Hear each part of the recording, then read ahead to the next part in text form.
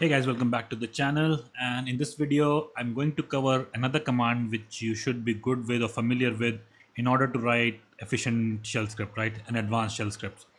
So and that command is tr, or translate, or transpose, or transfer, whatever you can call it, although the actual full form is translate.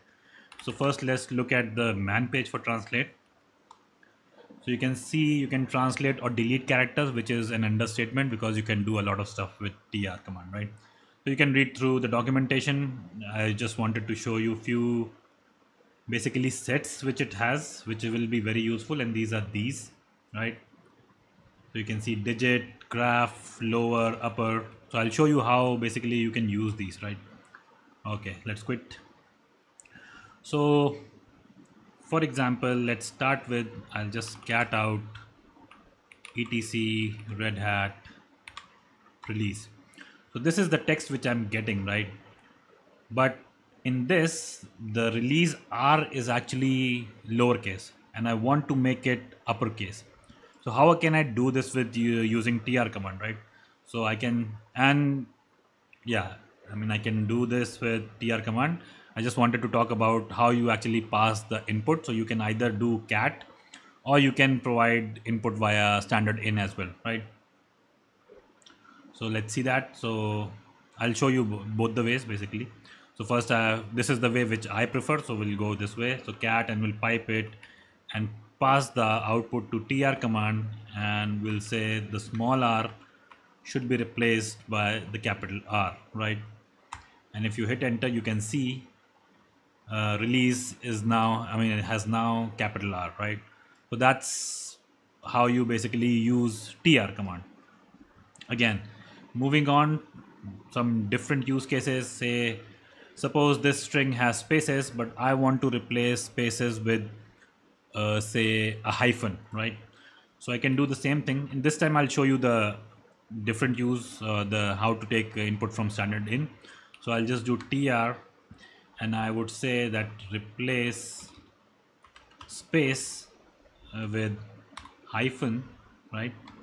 And I'll take the input from etc red hat release. So now you can see all my spaces have turned into hyphens, right? That's another thing. There's a set which I showed you, which is also there, which you can use to replace spaces. So say that set is basically called space, right? This. So this is the way you do, and I want to replace spaces with, say, again, I'll do underscore this time, right? So you can see it has replaced underscore, and it has also put underscore at the end of the line because the space set with tr command actually represents space, tab, and new line. So it will you do, I mean, it will look for space, tab, space, and new line. That is why it has put an underscore after this as well, right? So for this purpose, you should always use this plain space, right? Just do like this. That's you should use. Okay. Now suppose I want to change all the capital letters in this to small letters, right? So again, I can use tr command, and I'll use the sets which are present already present. So I'll say upper, I mean change all the upper to lower, right?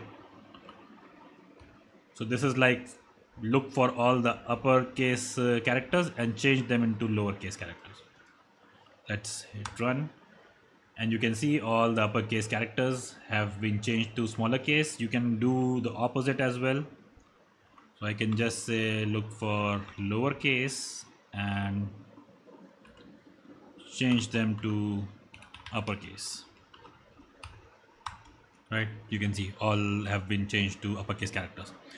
The final use of tr command is actually to delete, I mean you can delete characters using tr command. Let's see how. So again, I'll do httpd version, which we did with command awk and cut, and say I do grep on version, and then I pass this command to cut -d slash, and I want to print second field. So you can see I'm getting this, right?